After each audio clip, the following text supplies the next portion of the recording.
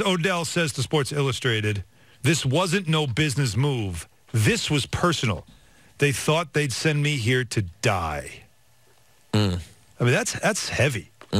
That's heavy that he would say something like that. He knows the Giants received better offers for him in this story. Really? But still chose to send him to Cleveland, and he believes it was out of spite. It's almost like a backhand towards Cleveland, isn't it, away from him? Like, does he sound like he's thrilled to be in Cleveland? He actually doesn't. Yeah. They sent me here to die. Like, if you're in Cleveland and you're a big Browns fan, aren't you like, so are you unhappy? Like, do you think you're going to just, your career's going to die here now? It's bizarre that he would say that, don't you think? See a river that catches on fire. Buy a house for the price of a VCR. See, there's under construction since 1868. That was such a great bit. That was awesome. But what do you make of even that quote? Like why do we keep they had better offers for me, and they sent me here to die. Like, the whole thing is it's so spiteful, all of it.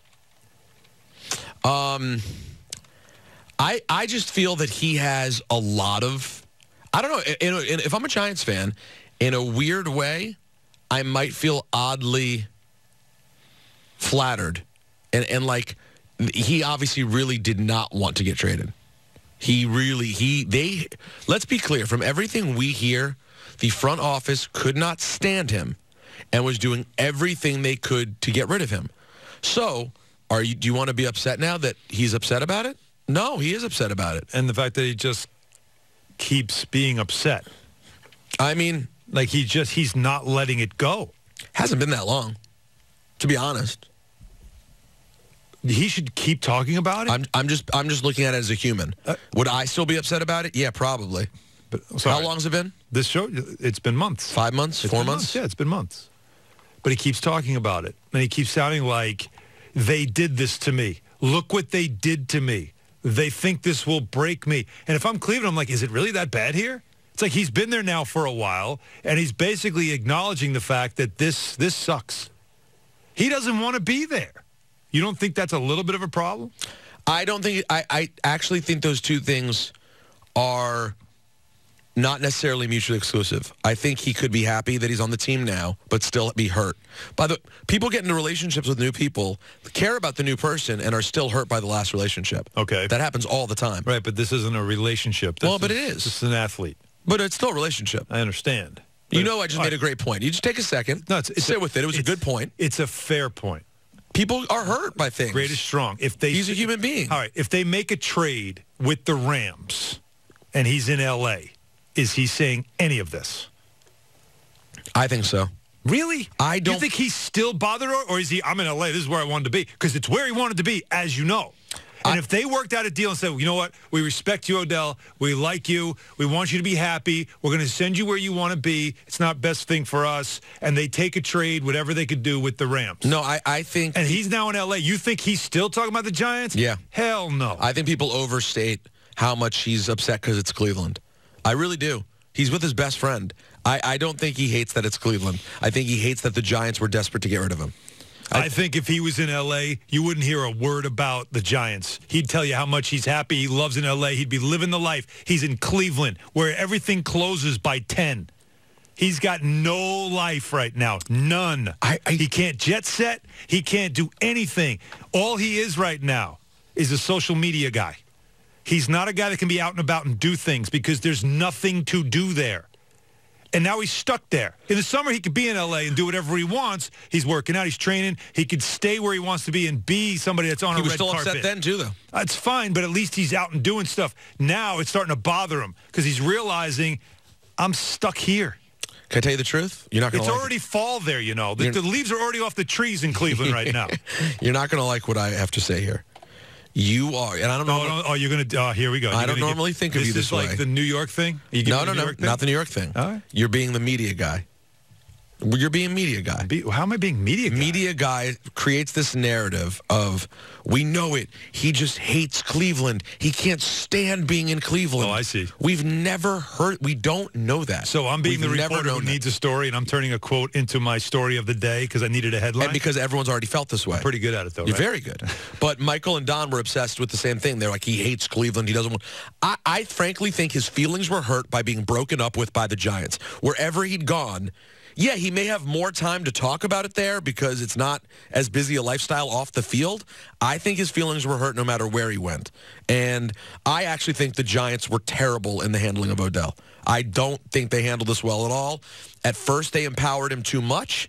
Then after empowering him too much, they basically cut off Coughlin at the knees, got rid of Coughlin.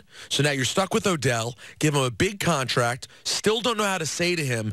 They should have found a way to take a player who is that talented and that beloved by his teammates. Here's the part I can't understand. You're incredible on the field, and your teammates love you. Anything else is fixable. That's your job. You run an organization.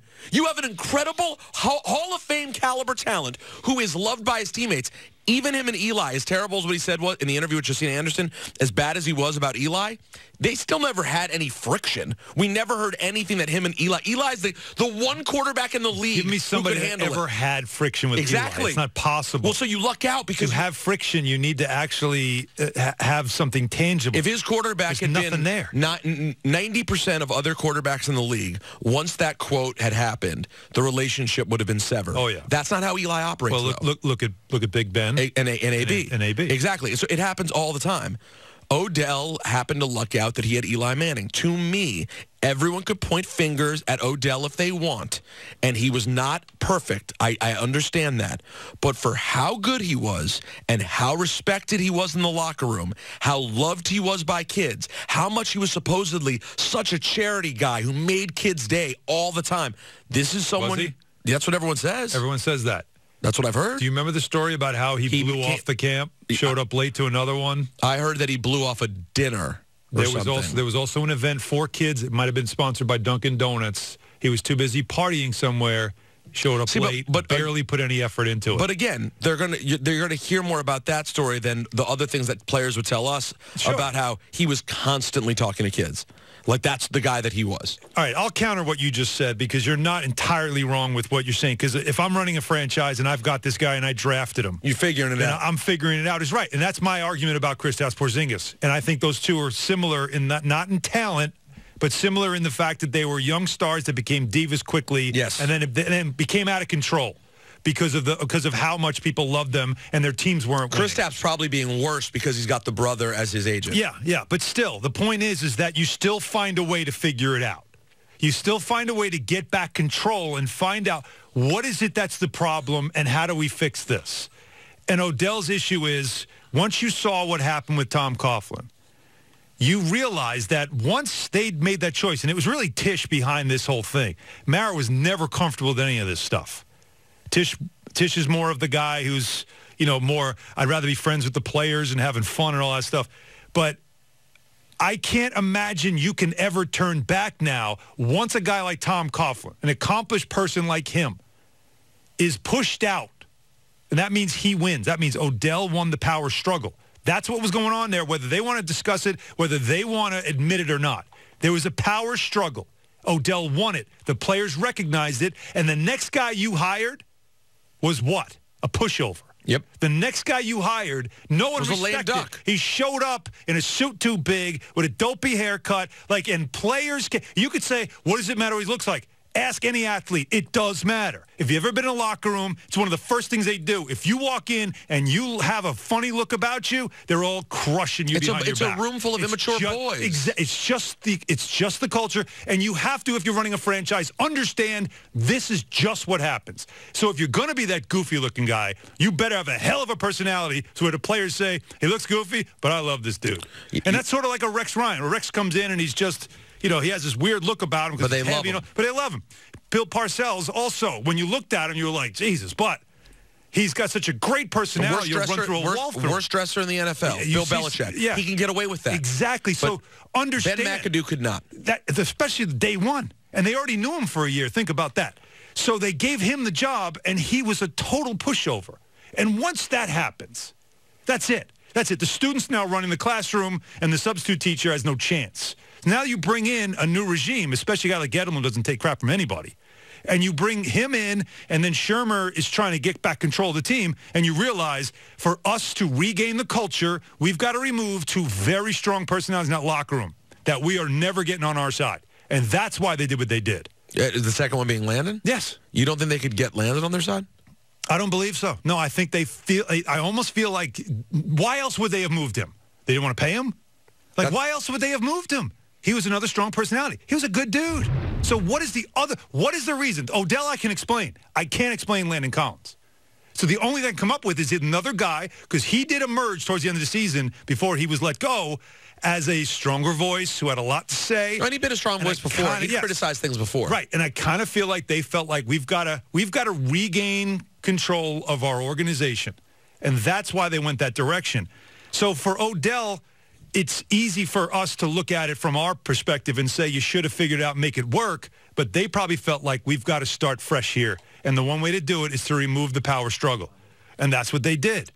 But Odell can't understand that. He doesn't know. Because his whole career, he's been told how great he is. He's never been wrong about anything. And so for the first time, he was told, you know what, you did some things that you might think are great because your teammates love you. But your teammates don't love you because they're inspired by your leadership. They love you because you were fun to be around. That's why they loved him. He was a lot of fun to be around. He was a party all the time, but he was also, a personality. But he was not a guy you would run through a wall for.